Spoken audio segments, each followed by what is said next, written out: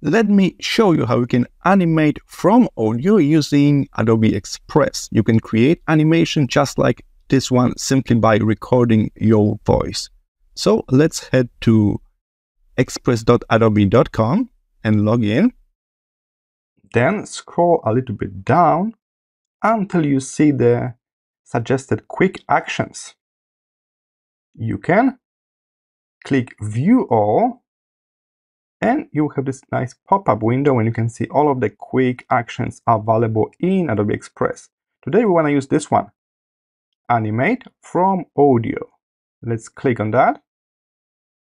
And in the next pop-up window, you can select a character from the long list of animated characters. You can move this character around the stage. You can scale it up and down. You can move to the backdrop section to change the image, and you can even upload your own image here. Let's select something from the ready-to-use images here. All right, so we got flower in the park. Decide about the size of your final output. You got some common social media presets, but you can also click custom and just type in the size you need. If you want to post it on social media, maybe 1:1 will do. All right, and now you simply click record, and then you can talk up to 2 minutes, and it will be turned into lip sync animated video. You can turn on enhanced speech to clear up your audio a little bit. So let's give it a go. And whatever I will say after that countdown will be part of the video.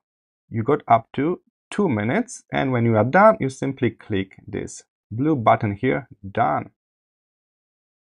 Now it will generate the animation for you, and it may take a while. So let's wait. And now I can see the preview. I can play it from the built-in player. And whatever I will say after that countdown will be part of the video. That's nice. Keep in mind, we can also move the start or the end of the video a bit more to the inside. If you want to cut the ending or cut the beginning, that's fine.